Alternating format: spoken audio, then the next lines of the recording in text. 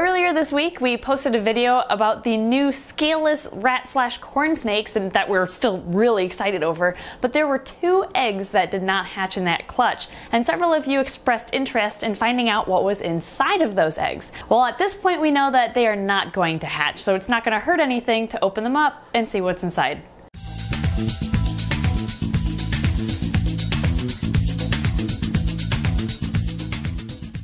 Now, I should give you a heads up that this is a type of dissection, I suppose, so it might look kind of gross, so if you are uneasy with things of that nature, then I suggest maybe not watching this video, but I really want to know what's inside. I think it'll be educational, but viewer discretion is advised.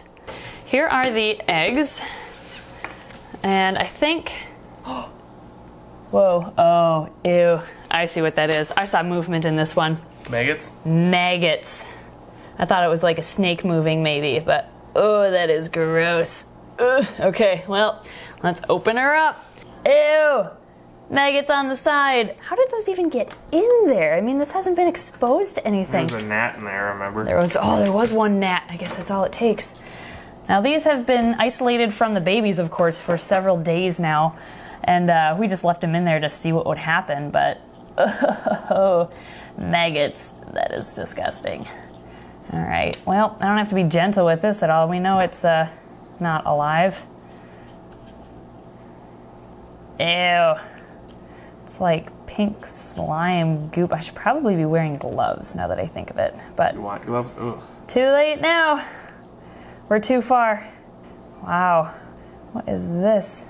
Is that... I think that's just part of the nutrients in there, maybe. Ugh, you are ripe. You smell too. It looks like there's not even a snake in this. It's just a massive, I don't even know what that is. And maggots. Congealed fluid. Congealed fluid, that's a good way to put it. So that one is, we're gonna say that one's done. All right, let's see what's in the next egg. Oh, more maggots. Lovely. This might be kind of the same thing. Oh, I think this was the egg that we kind of saw a whitish colored fetus in there. So let's see what he looks like, if he hasn't been like broken down or something. All right, what do we have in here? Okay, so we have a snake. Oh, he like barely developed. There's not much there.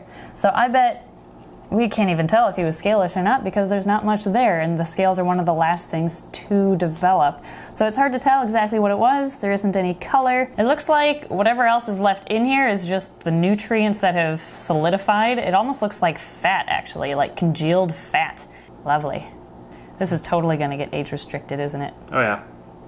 Yeah, he's just really little, so he did not develop very far before he stopped for whatever reason, and sometimes you just don't know what causes this to happen. It can be genetics, it can just be bad luck, and in this case I think it was just bad luck because the other babies were just fine.